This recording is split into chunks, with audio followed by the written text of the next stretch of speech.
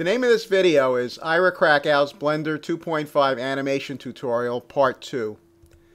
In my first animation video, I showed how to keyframe location, rotation, scale, and material color, as well as how to group keyframe properties into keying sets. I left you probably wondering how, considering that the IPO window has disappeared, you can change the curves by editing them as you could in version 2.4x. In this video, I will show how this is done, and how, overall, the animation process is easier than before. We will also look at some properties that now can be keyframed, such as modifiers, as well as the new F-curve system. So let's start with the default scene with the default cube. Change to the animation view. In the animation view, there are a number of new windows, in addition to the 3D window. The three that specifically relate to animation are on the left part of the screen.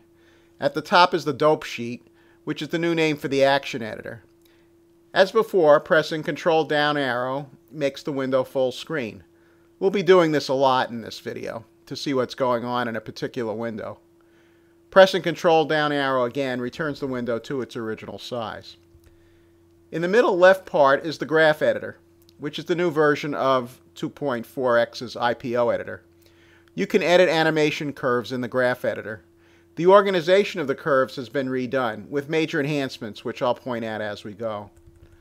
At the bottom right corner is the timeline, the window which has changed the least.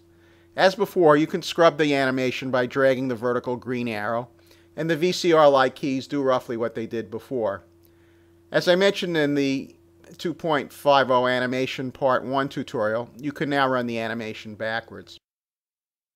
Before we start, set the end frame of the animation to 50 frames by entering 50 in the end area of the timeline. We're going to insert a lock rot scale keyframe at frame 1 to start the animation process. It works the same way. Position the cursor over the 3D window, press the I key, select lock rot scale, and let's see what happens. It looks like there were some curves added in the graph editor. Press Ctrl down arrow to see what was added. We can't see what curves were added until we click on the left arrow to expand the display. 9 curves indeed were added, location, rotation, and scale in the X, Y, and Z direction, as in 2.4x. The rotation curve has a new term, Euler, which wasn't there before. That's because rotation can be done in what's called quaternions as well as Eulers. For the time being, ignore this. Eulers are what we're familiar with. We know them as X, Y, and Z. And we'll go into more detail about these curves after we actually animate the cube. Press Ctrl down arrow to return the graph editor back to its original size. Go to frame 25. Press the G key and drag to move the cube over 4 or 5 Blender units. Press Enter when done. Scale the cube up 2 times, S2, Enter. Rotate the cube 45 degrees, R45, Enter. Press the I key and insert a lock rot scale keyframe. Let's see what happened in the various graphs. Start with the graph editor. Indeed, there are 9 curves now that we can see. They're all visible because all the checkboxes on the left are checked. There's also an individual color assigned to each curve, such as red for the cube's X location. Let's in fact edit the curve for the cube's X location.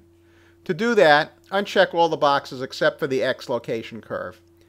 As before, each curve, they're now called F-curves, is a Bezier curve. You're in edit mode with all the points, each representing a keyframe, selected. Press A to deselect all, then right-click on the ending keyframe. Move it up 2 Blender units or so by pressing the G key and moving it up.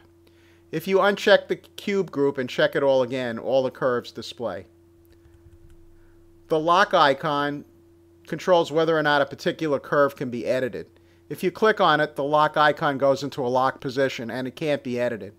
If you click on it again, the curve is unlocked and can be edited. Press Ctrl down arrow to return the graph editor to its original location. Press Alt A to run the animation. The cube goes in the X direction according to how you edited it. The eye icon controls whether or not that particular curve contributes to the animation. It's a toggle. When the curve contributes to the animation, you see an eye. When it doesn't, the icon is grayed out. To show you how it works, click on all the eyes except the one associated with the X location curve. Press Control down arrow to return the graph editor back to its original location.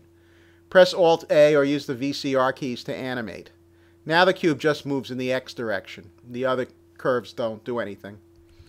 While we're animating, note that the dope sheet, the graph at the top part of the right of the screen, was populated.